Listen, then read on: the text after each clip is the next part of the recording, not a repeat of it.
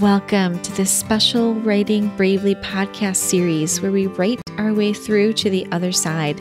I'm your host, Dr. Adina Silvestri. Join me here and at writingbravely.com to talk about how a creative act like writing can move us through the healing process.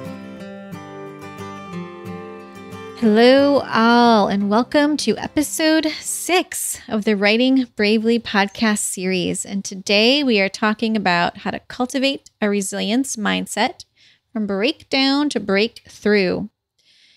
And a quote that I really love that lends itself to this podcast episode is, "People who are resilient allow themselves to be changed by the experience of adversity. To be resilient is not to avoid difficulty, but to play an active role in how difficulty transforms you." Kelly McGonigal, PhD, Health Psychology, Stanford University. I really love resilience podcast episodes and writing about resilience mindset because there is no way that any of us is going to get through this life without experiencing pivotal events, without experiencing some trauma, without experiencing really difficult times. And having a resilience mindset is one of the best tools I think you can have in the toolbox. And what I found over my decades of experience in the mental health, behavioral health fields is that if one can focus their attention on resilience in trying times, like now, it shows that they can handle almost anything. It's a learned capacity to cope. And resilience, I feel, is as important to our well-being as Josh Allen is to the Buffalo Bills. Yep, I did it. I added a Bills reference. I've been wanting to do that for a while now, guys. Okay. So 3 things to remember about resilience, and I've adapted some of this from Linda Graham, who has written books on resilience mindsets. Yeah, her stuff is really good. Number 1, skills and strategies of resilience are always trainable. Every human being learns from experience. Our neuroplasticity ensures that we can learn and change and grow,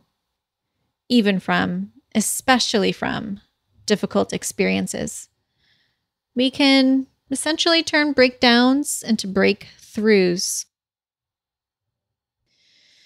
Number 2, the core of resilience is flexibility. You wouldn't be in therapy or thinking about alternative forms of therapy like writing or art or any creative act. You wouldn't be listening to this podcast if you're not open to testing new theories and ideas in a safe space. People who are resilient remain flexible in how they think about challenges and flexible in how they react to stress. Another quote that I really like is from Frankie Perez. "How you respond to the issue is the issue." I'm thinking of someone that I've worked closely with in the past, or several someones, as I think about constructing this case study. And we'll give her a name. We'll call her Betty. And so Betty has been through it. She's had big traumas, little traumas, and everything in between. But the reason that she's coming to see me is that she lost her significant other. They had been together for decades, and she lost him. She lost him, and it was a sudden loss, and it was a terrible loss. And the thing that keeps her going, the thing that she tells me, that Betty tells me keeps her going, is hope. She has optimism and hope for the future. She knows that things are never going to be the same. She knows that she's always going to be impacted by this loss. She knows that her heart is going to heal eventually. And she also has the confidence that she can get through this. She's done hard things before, just like all of you listening to this podcast. She's done hard things before. She can do this too. She doesn't want to do this, and she'll tell you she doesn't want to do this. But she has a lot of other things going for her. She has a lot of protective factors. She has family that love her, friends that love her. She has a job. She has things that are keeping her going, which is great. And then there's also the willingness to think about this as a challenge.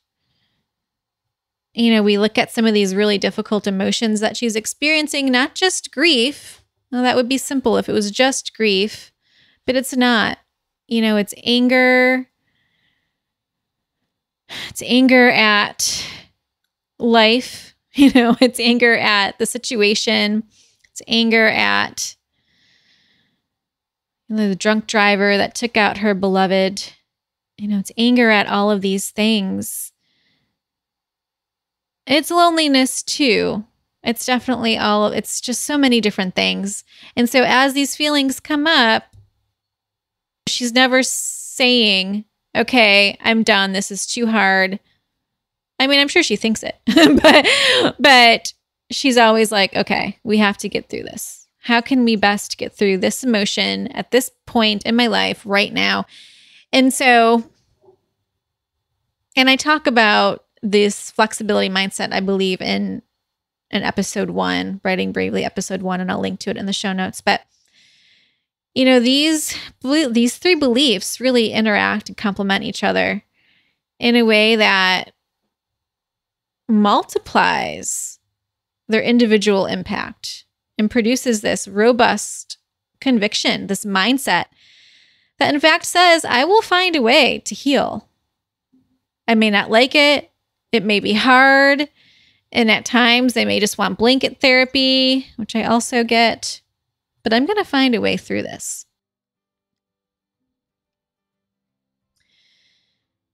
And then the last one is choosing how you respond to resilience is essential.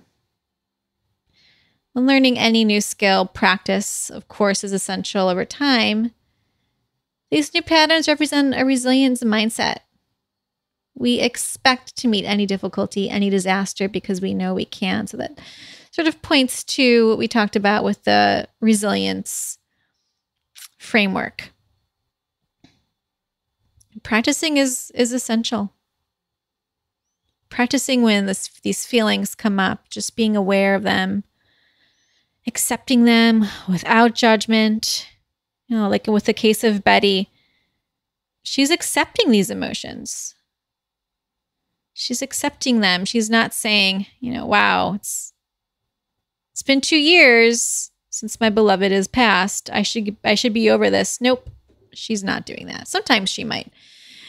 But at the end of the day, she's letting things pass through her. Just like any feeling. Guys, you know, we've talked about this in the Atheists in Recovery podcast. Just like any feeling, it has a beginning, a middle, and an end. It'll pass through you as long as you're not stuffing it down, as long as you're not running from it, as long as you're not using substances or behaviors, maladaptive behaviors to cope. It'll pass. And in time, these sequences will go a lot quicker. So how can you find your own resilience practice? Well, if football is not your preferred choice, like it might be mine, you can do any other creative act. You can join a book club. Maybe you can join a book club and join a writing club. Maybe you can join a writing club with me. You knew that was coming, guys, right? Head over to writingbravely.com to learn more about writing with me. And if you like what you see, maybe even schedule a call to see if we would be a good fit. And the group is starting soon, the end of June. Okay, guys, thanks for listening. Bye.